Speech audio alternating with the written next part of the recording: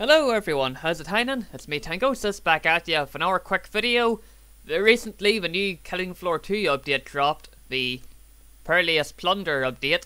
So with it came a new cosmetic, the Space Pirate Space Monkey backpack. So I've already done the event, so I just figured I'd show off the event award real quick. So if we head down here to gear, I've got DJ Scully equipped, ready to go. So if we go down here, there we go. And here's his Space Monkey backpack.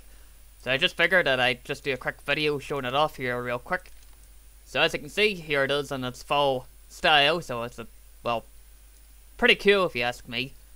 Monkey sitting on the backpack working on like a laptop or something.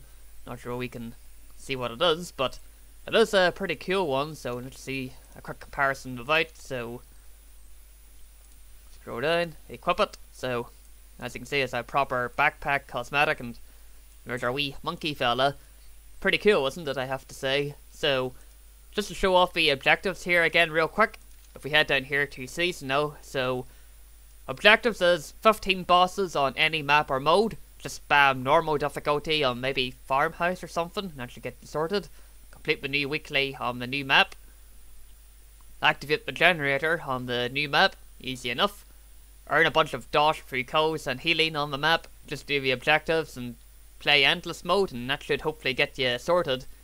For the dosh now, I would recommend you do it on normal difficulty to get all the, maximum dosh and whatnot. You could probably also get it done, or at least most of it done, on endless hard maybe. Although once you've done all that, maybe switch it to endless normal and just keep running it till you get your full of doubloons finished. Hope I said that right, but that's essentially it for today's video. So if we just go back here again. Space Pirate backpack. So there you go everyone, that's it for today's video. There's your wee Space Pirate backpack. Hopefully you guys enjoy the event and of course the award out of it. Cheers everyone for watching, and we'll catch you next time.